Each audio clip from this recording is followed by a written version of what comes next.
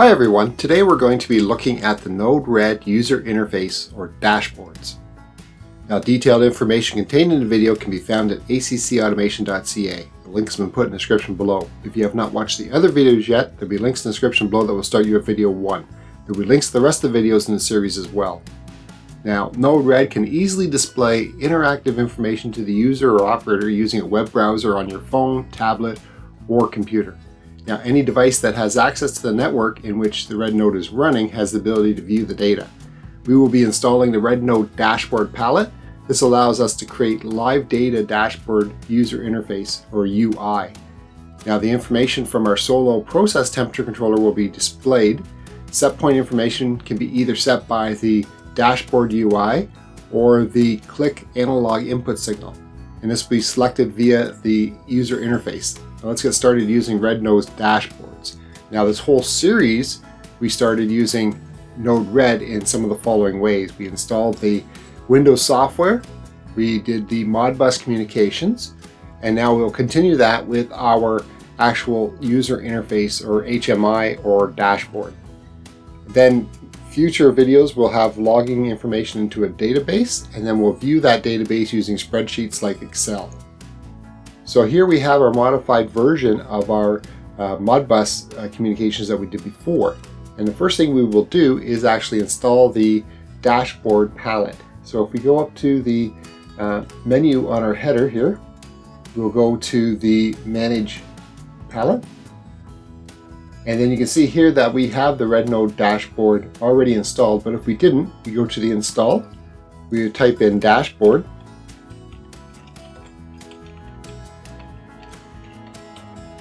and then here is the Node-RED dashboard that we would actually install. You can see here that we have it installed already.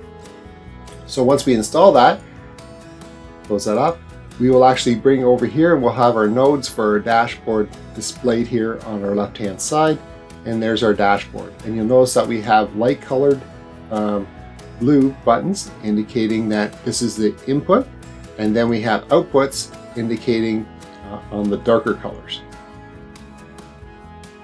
So the first thing we'll do is take a look at our actual program itself that we have running. And here we have our Modbus timestamp, and our timestamp actually will, you see here, we do every half second. We're actually gathering information or setting information. So then we get our information from our Solo, from Modbus RTU, from our Solo process temperature controller, and then what we do is we're using a function block here. So if we call up the function block, you will see here that we have actually our values. This is the same as before, but now we've actually set our flow, our present value, as a payload value, and we had our set value or SV value. And we set this as a variable, and this is a using the variable scopes on Node-RED. So we have on the variable scopes, we have content object, so it only shares it within that same node. Then we have a flow object, which stores it for the data for the entire flow. So anything part of that flow can actually view that data. And that's in our case here, that's what we're doing.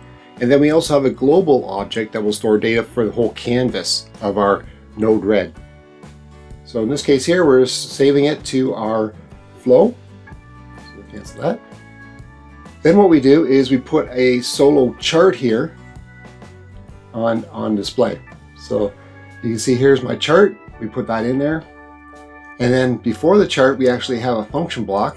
And that function block actually looks at our message, our Node-RED. And what we're doing is taking our present value and dividing that by 10. Because remember, our Modbus does not do float or a float point.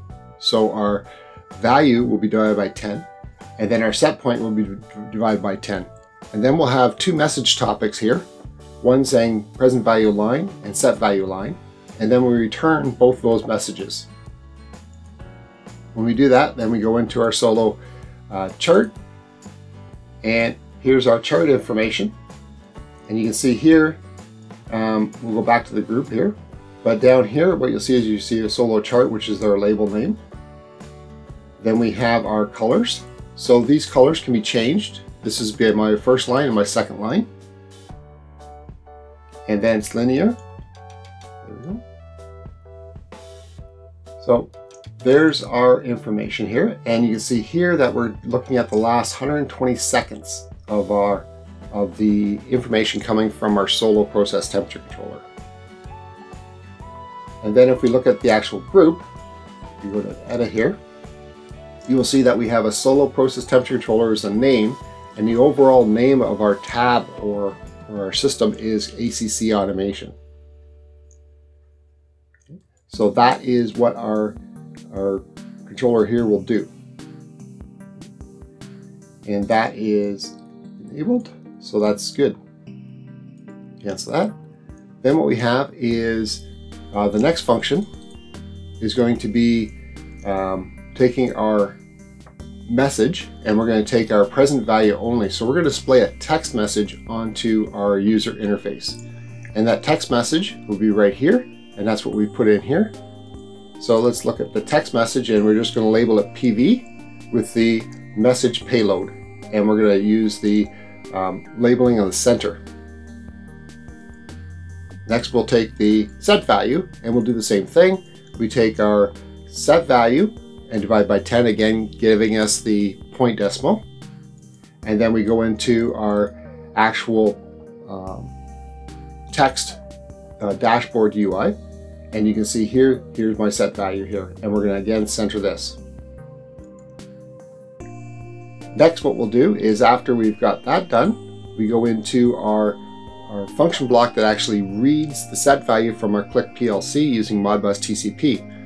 When we get that information, then what we'll do is we actually will store that information or look at that information. We come in here, and then we have a user interface here, which is our set value local. So we have a switch, and that switch right here, what it will do is decide whether our set value is coming from locally or from our Click PLC. So if we double click it, you can see here, here's my switch, and my payload is either true or false. And then we go into a function block, and that function here sets our switch so that the rest of the flow could actually see that status that we want. Then we also have our local control. And the local control, what it will do is provide a slider for us, and that slider on our UI will actually determine what the variable is going to be. And we're going to make it from 0 to 1000. Remember, we have a 1 decimal place automatically in there. So that'll be 0 to 100 degrees C that we're doing. And our output's going to be constant. And that's our message payload. So then what we do is we have to then take that function and we set it to a flow set so that the rest of the flow can actually see that variable. And then we return that value into our program. So that is that function. And you see from this Modbus getter, from our read value, we come down here to a function. And in this function, what we do is we say, if the switch, then what we do is we get slider, or we use a slider value that we've saved. And that will be used then in our values here. If not, then what we're using is the actual value read from our Click PLC. So that is our program. Next, what we can do is take a look at actually the dashboard itself and some of the variables we can actually use in it. And if we go down to, or go over to our dashboard, and let me just call that up. Okay. We will go to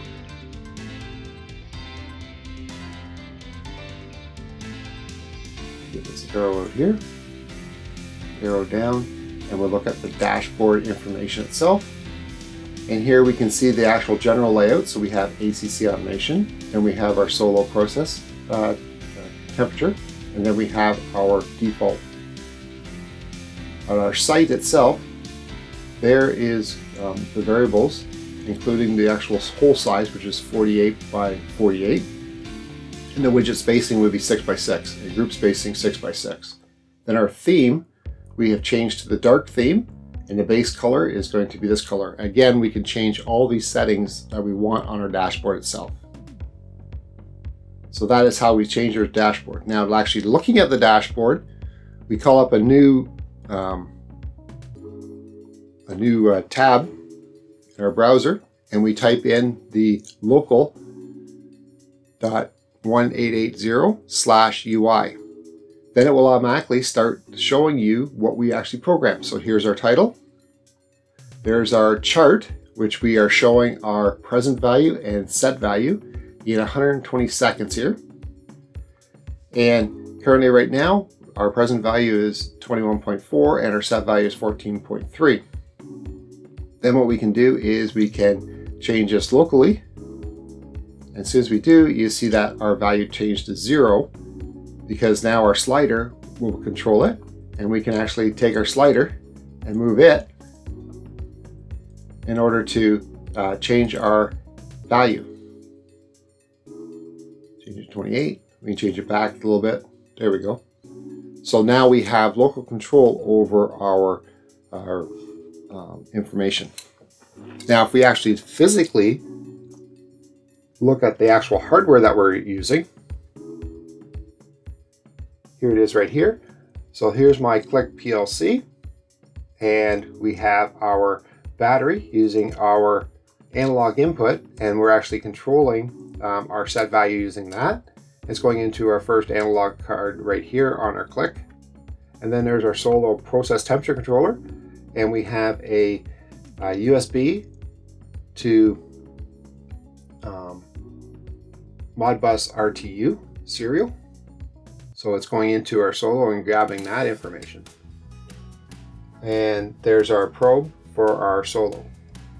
So as I touch the probe, you will see that my temperature will start going up, and now that'll take my corresponding information on my graph, and you can see it going up as well. Then again, if we take our, put it locally control, we can take our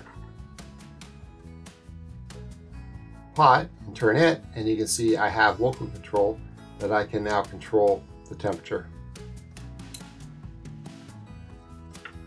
And if I had a cell phone, which I do right here, you can see I can call it up on my cell phone, and I actually will get the information as well.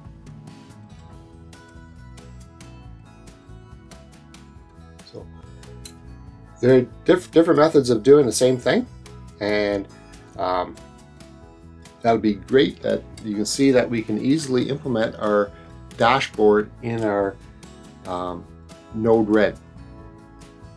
Now, if you enjoyed this video, please hit the like button below. If you have any questions about the video, please leave a comment below and I'll do my best to answer it. If you want more information about us, or you want our free ebooks on numbering systems or robust data logging, please click on the link in the description below to get it. A new video is put out every Monday, so make sure you hit the subscribe button so you get more videos like this in the future. Remember to click the bell beside your subscription to actually receive those notifications. Thanks so much for watching. I'll see you next time. Stay safe.